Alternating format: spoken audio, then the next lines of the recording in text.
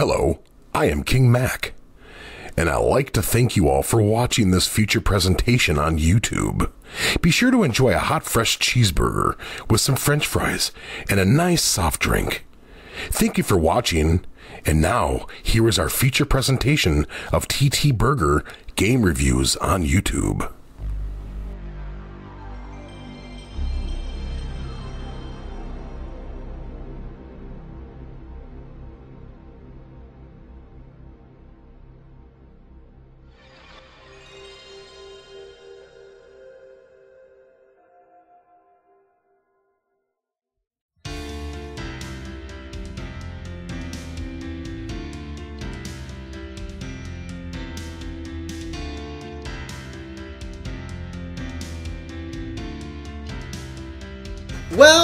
Well, look who's back. It's you. You want some more TTBurger game reviews, I see, eh?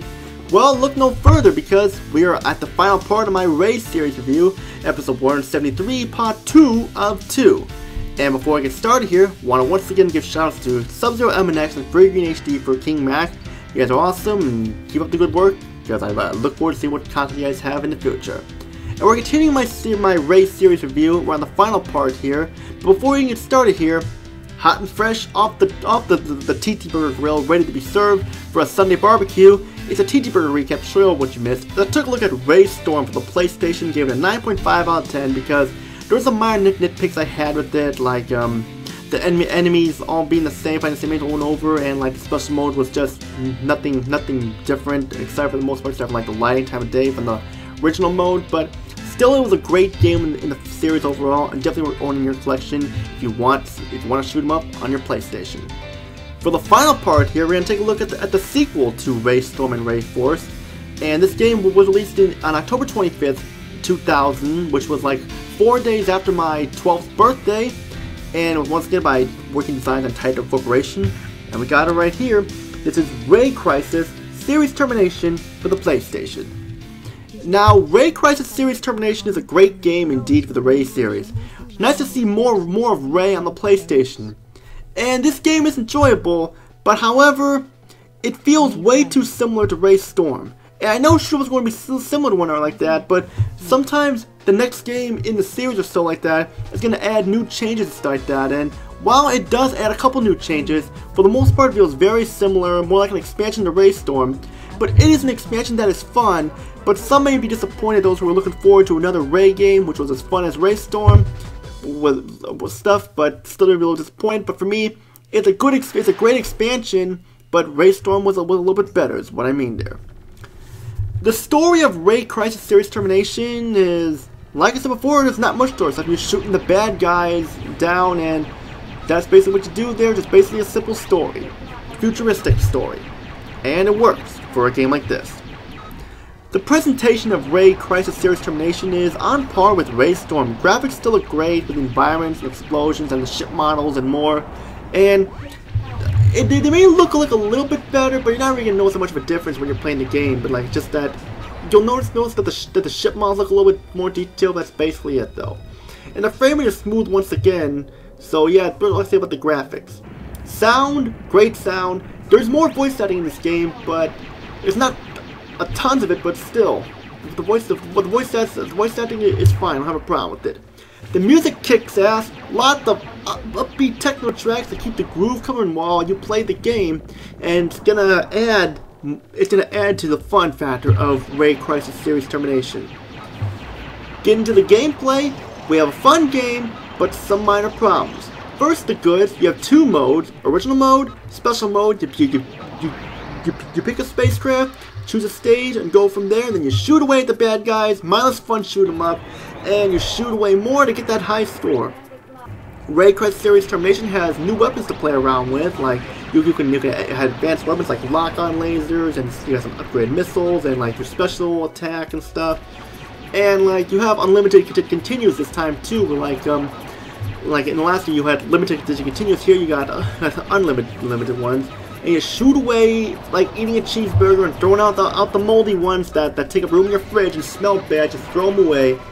And the game will test your skills too, like how RayStorm was like. It would test your skills as well. Like I said in the previous part, I am not good at these games, but I still enjoy them because they're fun to get that high score, and it's always fun to have some minus fun shooting up the bad guys and stuff. And it's always great seeing your score and wanting to improve it. And you can't go wrong with that, can you? It's a great game overall. Once again, like you pick from 7 stages and stuff. You can only play like after the first stage, you only pick like 3 others. But still, they add variety to them. Like one of them just mindless shoot 'em up.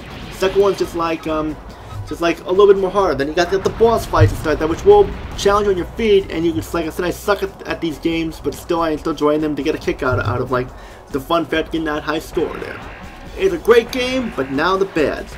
A lot of the levels feel very similar to one another with the enemies and stuff, and the way that they feel when going around shooting around them. And you fight the same enemies for the most part over and over. The special mode is basically like a trial mode, and it can be a handful of times too. It can get pretty intense.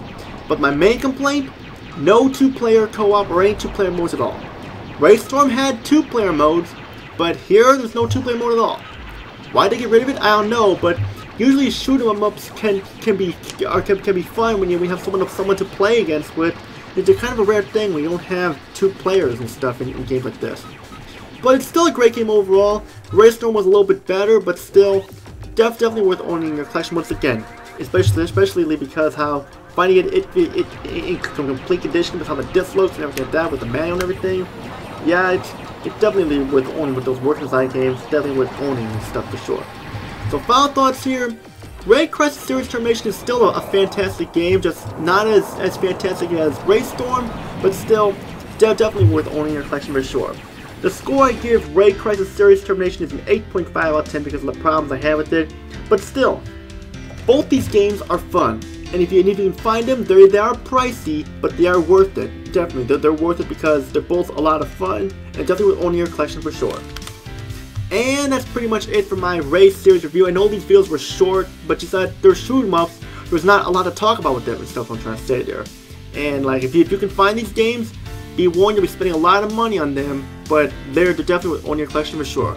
Which all I gotta say is Tony, peace out, have a good day, and see you all in episode 174. What will I cover then? Find out next. Which all I gotta say, peace out everyone. If you like what you see here, subscribe, like the video, comment down below, join my Discord group, TTBurger Gamers United, and join my Facebook group, TTBurger Gamers Group, and my Facebook page, titled TTBurger, and just join them if you want updates on the channel, want to meet new people and make friends stuff, and just have fun. But all I gotta say is Tony, peace out, and see you all in episode 174.